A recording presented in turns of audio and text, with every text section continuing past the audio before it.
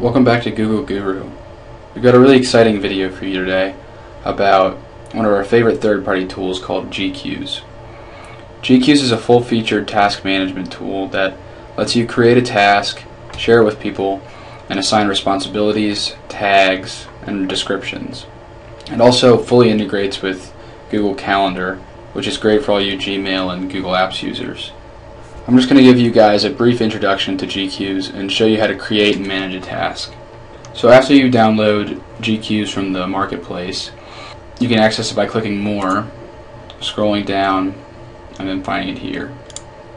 So to create a queue, I'm going to go over to this bar on the left, and since I want to make a work-related queue, I want to open up this bar right here and click Add Queue. So this is for my marketing meeting that I have coming up. So I'm going to title this Marketing Meeting and then click Add Task. There's a few things that I want to get done before this marketing meeting happens, so I'm going to start listing those out. So I've got a marketing report that I need to have ready, and I want to make sure that there's some photocopies made. So if I go over here to the right, you'll see a number of links. First one is the calendar, where I can create a time where I want to have this task done by. So the meeting's on Friday, so I want to make sure this gets done by tomorrow. So I'm going to click Thursday, time, and then set this for 1 p.m. I'm going to leave a little note saying exactly what I want done. And I'm also going to create an assignment for this task. So I'm going to assign him to this task, and then I'm going to create a tag with where I want this task to be done. So I'm going to add FedEx tag to that, and then I'm going to move on to the next task.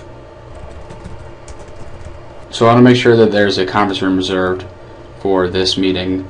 So I've created a task for that. So I'm going to go over to the calendar, do the same thing that I did for the report, and schedule this for tomorrow. I'm going to assign the responsibility for someone for this.